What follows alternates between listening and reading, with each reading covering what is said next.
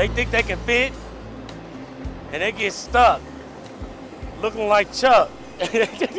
A Kansas City bridge is known for winning a game truck drivers don't even know they're playing until it's too late. The Independence Avenue Bridge has a clearance of just 12 feet. On average, semi-trucks are 13.5 feet tall. The standard bridge height is now 16 feet, but that wasn't established until 2005.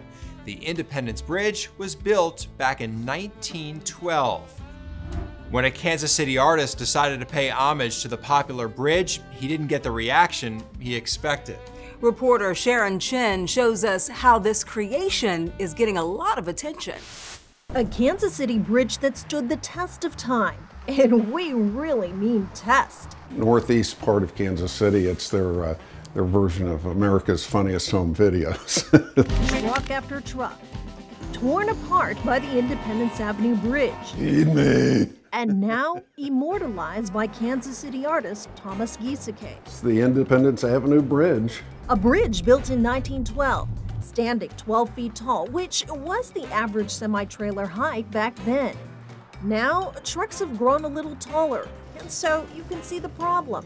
Since 2020, the bridge has been hit nearly 40 times. It's been clonked, donked. There's always some guy that thinks he's going to make it. And therein lies the inspiration behind Giesecke's piece. I love painting monsters. And so the bridge became one. It's an abstraction of the bridge. I think my whole brain is infected with silliness, so.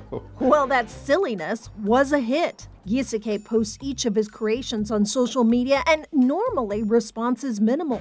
This thing gets 3,100 shares and over 700 likes. Giesecke says over the years he's sketched it a few times. And I throw them into what I call the idea pit.